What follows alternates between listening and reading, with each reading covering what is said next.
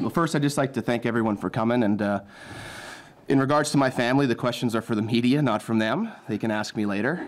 I just want to thank everyone in the Rider organization, Craig, Jeremy, Corey, for giving me this great opportunity to come be a Rider and to come home. And just is such a great place and a great opportunity for me. And I also want to thank my family, my wife, Janaea, who's from Regina as well. And my daughter Sawyer will turn 5 here, and my son Wallace will be able to run around here basically at the same ages that I got to do when my dad worked here. So that's really cool, and I hope that all the opportunity that I've given, that I give it back with results. So I look forward to getting to work and having lots of fun here in the green and white. We'll start with Taylor Shire. Mark, obviously you had roots in Calgary and you were there for a long time, but what does it mean to you to come back here and put on the green and white? I think it's a great opportunity. I think once you get into coaching, you kind of become somewhat of a nomad, and I think it's a really special opportunity. Not many people get to coach professionally to begin with, or let alone in the place where they grew up and they have roots in, and not only as a fan and as a resident, but also like I'm the 4th member of my family to work for the Riders. So it's really special to all of us, and also the opportunity to work with really great people. I've got to know Jeremy and Craig, and I've worked with Kyle Carson and obviously Corey. I believe in those people, and I'm just really thankful that they believe in me. Can you take us through how this process played out for you? Yeah, it's a lot of looking at your phone and sitting around. Unfortunately, we kind of bailed out there in the first round of the playoffs in Calgary, and you kind of finish your work for that week, and then you're kind of just sitting around waiting. And the coaching carousel, it seems like it goes fast in 3 weeks, but that 3 weeks seems like a really long time when you're kind of involved in it. So, Corey reached out. He said it was looking like it was a good opportunity that was going to happen, and, I was really excited. I was actually out for lunch with my wife. My wife is back at teaching now. That's why she can't be here today. She's just off maternity leave. But we were out for lunch, and Corey FaceTimed. I'm like, hey, I can't FaceTime. I'm out for lunch. He's like, answer the FaceTime, right? And I'm like, all right. And he's like, we're in.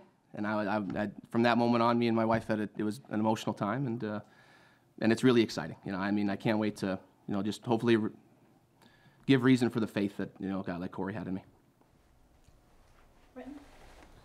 Mark, can you kind of just run through those emotions you were feeling getting to come back to Regina and wear the Rider green as a coach? Yeah, I think it's a special thing for I get to see. There's a statue of my grandpa out there. There's pictures. I walked by the picture of the '89 team. You can see my dad standing on his toes to look tall. Like, those things are pretty cool, right? So I think it's a great opportunity, no matter where it would be in the league, to be with the guys that are here, the players and the coaches. But for it to be here where we're from and get to coach in the city that you're from it's pretty special.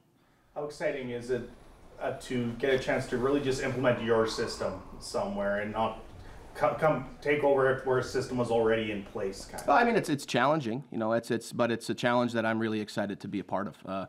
It's not just going to be, my offense, or it's going to be ours, and that's as much as the other coaches that'll be on staff and the players as well. And I think, the most important thing you need is you all have the same voice as the head guy, which would be Corey, and then it's our job as assistants to continue that voice, and then the voice from the coordinator, play caller to the quarterback. And I think we should all speak the same language, and I'm excited to be a part of that. Jamie? Well, can you go through your relationship with Corey? Like, was it early beginnings as a defensive assistant in Calgary, and how has that relationship grown over the last almost 10 years? Yeah, it's pretty cool. Corey was our nose in 2014 when I was a defensive assistant. I was in charge of game breakdowns and making coffee and things like that. And Corey is just such a great person and a great leader. I think he won the President's Ring that year, which is a pretty big award for leadership, and not only in the locker room but the community. And he's always just been a really good teammate. Like, Corey's one of the guys, like, I was just a coach. I was 24 at the time, and he was in there working out, and he came over to me and introduced himself. Like, that's just the kind of person he is, and what you see is that's who he is. And I'm really excited to be a part of that. And when he got hurt in 15 really early, and he kind of still hung around and worked hard, and you could tell he was going to be knowledgeable as a player. And then in that year, he was going to want to get into coaching, and it worked out that we had a spot open in 16, and we hit it off right away. And he lived in Calgary, so we were able to, the off season, when nobody's in there in December or January other than a couple guys, you get to spend some time and get to know people. And he had children basically at the same age as our children, so they played around and they came over and hung out in the backyards and things like that. So I would say we're truly friends, and I look forward to working for them. And, you don't get to have many friends, in the coaching business because you move all the time. But I was able to stay in touch with him, fairly frequently, and I really look forward to seeing him every day. But when it comes to designing your own offense your way, how far back does this go for you writing plays? Like, does Larry have old notebooks at home of you scribbling down plays that he tried to run in the backyard or not? Yeah, I mean, I'm sure if I did something, it's probably somewhere still in the house. But you have to continue to evolve. I'm very fortunate. I can't be more grateful to my time in Calgary. I was selling beer from Olsen, and I got a phone call from Dave. I was sitting having lunch at my house, and he's like, "Hey, do you want to guest coach?" And I'm like, "Yeah." He's like, "What about work?" I'm like, "I'll figure that out." You know what I mean? Like, I'll figure that out. If I have to take a month off work, I'll work Saturdays or something. I'm in for the opportunity. And then, a week later, even later that week, Huff called, and it was like, "Hey, you want to coach linebackers?" And I'm like, Huff, I know I look like I might have played a different position, but I actually played quarterback,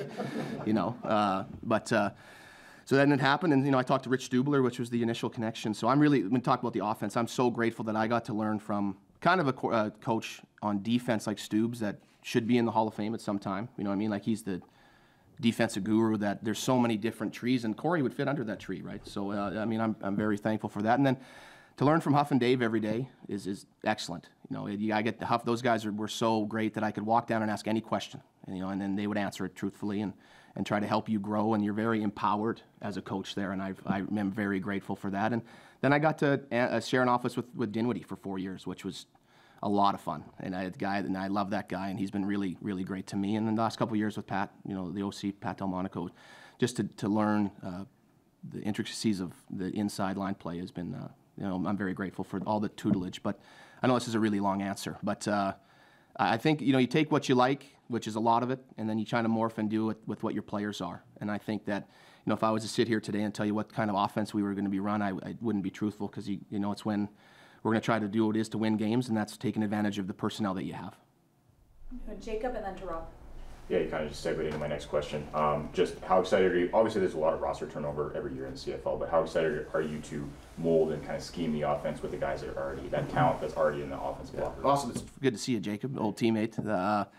I'm excited. I think that there's a good foundation here, and really, I'm looking forward to be, involved with the rest of the staff, and to see what we do well. I think this I was asked maybe during this process somewhere that what's the successful training camp look to it's at the end of training camp, do we have faith?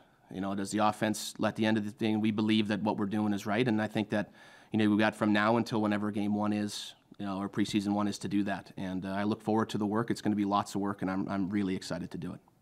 Thanks. Mark, the list of Rough Rider offensive coordinators through the years includes Ron Lancaster at the tail end of his career. How neat is it to be on the same list as your grandpa? That's really cool. The only other list I share with the Lancaster is interceptions thrown in the game and in Canada West with Bobby. So I think it's really cool. The connections just continue, and I'm sure we'll think of more, especially you, because you somewhat know, or at least perceive that you know everything about the Riders. So, I think that's really cool. And I get to sit in a room where it has a picture of him in it, and then his stats and everything like that. So, that's really neat. He was the player as well, I believe, at the time, right? Player, coach, and then, so, that's really neat. And hopefully we can, can have success just like he did here. Your first year with Calgary, how much of it was defensive assistant, and how much of it was, do you want regular or decaffeinated? We didn't have decaf. I don't think decaf exists in the coaching world. Defensive assistant was the best job ever. If I ever got into, or have someone that wants to coach, I think try the other side of the ball for 1 year. I don't think I would have survived on offense without it if it wasn't for that year with Stubes. I'm going to go to Britt and then to Daryl. Congrats, by the way. You kind of mentioned the roster you're really excited about, but in what other ways are you looking, to start working? Like, what areas of improvement are you most excited to get in there and work on? Yeah, I think, the biggest thing that I learned in Calgary is that you got to win down the center. And I think that the most important guy is the guy that touches the ball every play. And I think you got to try to find a way to make him comfortable. And that's with, it takes, 13 people, maybe 14 people to protect the quarterback. And that includes play calling, it includes scheme, the offensive line. Those guys aren't just going to be out there by themselves. So I think that what we have to do is, start from the middle. How we build the rocket ship, we used to say all the time, was you start with how are we going to protect the quarterback. And I think that, you do that every week and you do that every day. And I think that's what I'm most excited to do. Not sure if you can say this, but was it always the goal to come back and work for the Riders? I think it was always in the back of my mind because I have family here and things like that. And I think in football, you kind of get used to whoever you work for, you cheer for. You know what I mean? So like, probably shouldn't say this out loud, but I was an Edmonton fan for most of my life after Larry left here, right? So, and then I cheered for either Winnipeg if my uncle was there, or back to Edmonton or the Ticats. So, I've been to every Rider game that I was in town for my whole life, whether it was working for CBC or TSN or something like that. So, I'm really excited to be here, to be a Rider, and I know the other people in my family are really excited to be the Riders again, or to continue to go back to cheering for them. Mark. Hey, Mark. Last year I believe you started calling plays for Calgary. What happened during the season, and did it get frustrating? So I got to call plays in 2022. Dave had COVID. So we played at Ottawa, and I got to do the play calling there. And it was a great experience. And then we went into last year as I was the primary play caller. And, unfortunately, it just didn't go the way that any of us thought it did. I think I learned a lot. I think this time, sitting right here right now, compared to last year, or even halfway through the season, I'm a significantly better coach, and I think I learned a lot from that experience. And I'm really grateful to get the experience. Dave is one of the best play callers in the league and in the history of the league, and he had faith in letting me do it for the first 10 or 11 games of the year. And to be able to go through guys that Dave has called Grey Cup winning plays, and John Huffnagel, who called playoff winning NFL games, right? So I think it was a great place to learn, and I'm excited to be the play caller and to kind of have final say. Okay. How many coaches do you plan to hire, and who's your starting quarterback? Yeah, I think we're working through the staff. I think we're working through the staff. That's a Corey deal, and I know he had a pretty good press conference here last week, so I'll let him handle that. But I'm excited for some of the guys that have came up, and I'll leave it at that. Guys that I really trust and have worked with and have been around. So starting quarterback, I think we're excited that Trevor's here, and as a young coach, I think you couldn't ask for a better situation than a guy like who's won in this league, been successful in this league, and has won in multiple different offenses, and understands. I'm coming from Calgary, and I've been there for 10 years, and I'm excited to see he's been in a whole bunch of different offenses that what we can take from there and build it together. Thanks. Kind of going off that, just how important is it to have a veteran quarterback like Trevor for someone like you who's coached for a decade, but really still a young coach in terms of CFL tenure? Yeah, I think anytime you have a guy that's been there and stood there, it's a benefit. And, there's not many things you can talk to him about as a situation that he hasn't been through.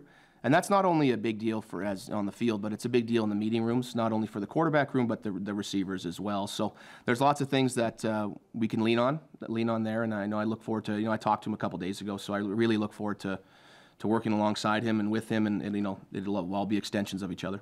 And you didn't want to say names, but how much input do you have into the offensive assistants and then eventually the roster on offense with Jeremy O'Day? Yeah, we haven't gotten into the roster parts yet and things like that, but I'm assuming I'll be, a part of it. The staff-wise, I kind of have an idea, and I talked with Corey, through the entire process. So some of the names that are out there would be exciting to be with, and it's just all about can you trust the guys? Will they work hard? And everyone that I trust Corey as well, the big time. So if Corey says they're going to be good, they're going to be, and I know most of the names anyway. You've seen the statue numerous times, obviously, but did it feel a little different walking past it or looking at it as an employee of the team now? That was a little bit different this morning. I actually saw a guy coming into the office, and I actually ran by it to see if I could get into the building because I forgot how fast it is to get around in Regina. I was meeting Jordan here at 8:30, and we got left at 8 in my house with Larry and Landa. We got here at 8:07. Okay, so I was a little bit early, but it's pretty cool. It's not many people have a family member who has a statue out in front, and especially someone who's not only been special to our family, but the country, the CFL. Jamie? How do you balance that with the pressure? Is there added pressure with the family history as you walk by that statue to work every day? In a good way. I've kind of embraced that my entire life. I lived here. Didn't matter when I played. It was always, who he is. And that's Lancaster's grandson. He gets an article in the paper because he's Lancaster's grandson, stuff like that. So I've embraced that. I'm proud of that. And I'm excited I'm excited for it. I think it's an awesome thing. It's without that, I don't know what I'm doing, right? I got to have the best seat in the house for my entire life on how to learn about football and quarterbacking and coaching. And I'm excited to embrace that, and hopefully, my kids get to hang around it. When Corey asked, what did you tell him about being a head coach and being under the microscope in Saskatchewan? I think it's truly a place that loves football, and I think it's an exciting place to work. And I think, in the CFL, there's certain jobs that, everyone would love to be a part of and experience, and this is definitely, I think, at the top of the list.